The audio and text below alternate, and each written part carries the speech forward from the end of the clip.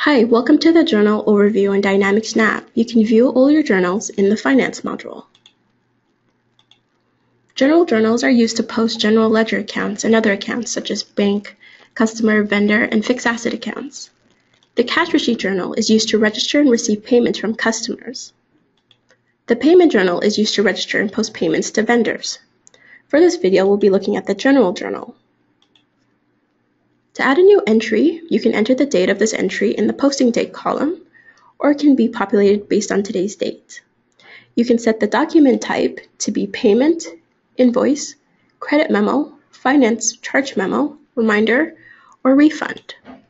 In the document number field, we leave the default number because this is automatically generated. The account type could be GL account, customer, vendor, bank account, fixed asset, or intercompany partner.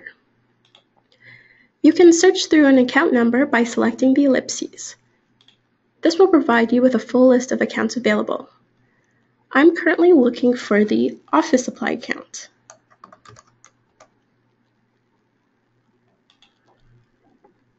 The other fields, such as the general posting type and the business posting group, will become populated based on the information you entered in the GL account. The amount purchased will be $100, tax included. When you're ready to post a document, you can test the document to ensure that no issues exist that will block the posting by clicking on the Test Report button. A warning will appear if there's anything wrong. If you were to try to post this entry, Finance will not allow you to post this since the balance is out by $100. To balance the account, you can manually enter a new line or set up a balancing account. We will use the cash account, account 2910, to balance the account. The account will thus be balanced.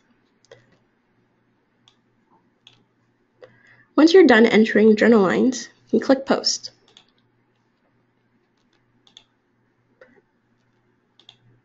Remember, the information that you enter in a journal is temporary and can be changed while it's in the journal. When you post a journal, the information is transferred to entries on individual accounts where it cannot be changed. You can, however, unapply posted entries and you can post reversing or correcting entries. To check the posted results, click on the chart of accounts. Then search for the account. Then select the Ledger Entry function in the ribbon to see which entries have been posted. I'll sort the list to find the transaction I just posted. If I click Navigate, I can drill down into the related entries.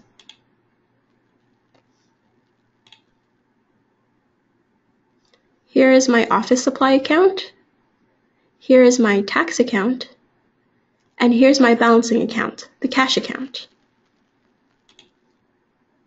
There's also a separate entry to show you how much tax was taken out.